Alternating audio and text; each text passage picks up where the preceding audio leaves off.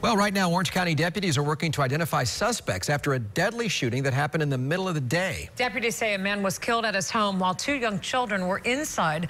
Those shots rang out on Honeycomb Street near Goldenrod Road, and that's where Channel 9's Len Keys is live for us right now. And Len, neighbors tell you they're worried about their safety. Yes, but there was no arrest and no motive just yet for the neighbor. Too afraid to go on camera. She heard several gunshots, and just minutes later, these deputies were here on the scene. An ambulance made its way onto Honeycomb Street this afternoon. We would later learn two children were taken away after hearing or possibly even seeing their father being shot. Those two boys, just 2 and 3 years old.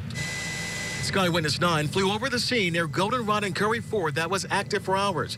Deputies responded here around noon after a 911 call about shots fired. They eventually found 24-year-old Gerard Marcano with gunshot injuries in his enclosed porch. Orange County Fire Rescue pronounced him dead at the scene. Family members became emotional after hearing the news. It's a very sad situation.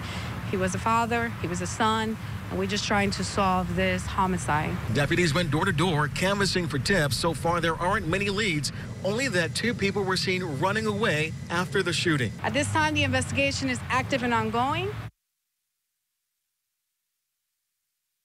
Len Keys reporting deputies plan to do another canvass of the neighborhood in hopes of getting information that can help them with this case. The victim of the shooting just celebrated his 24th birthday on Tuesday.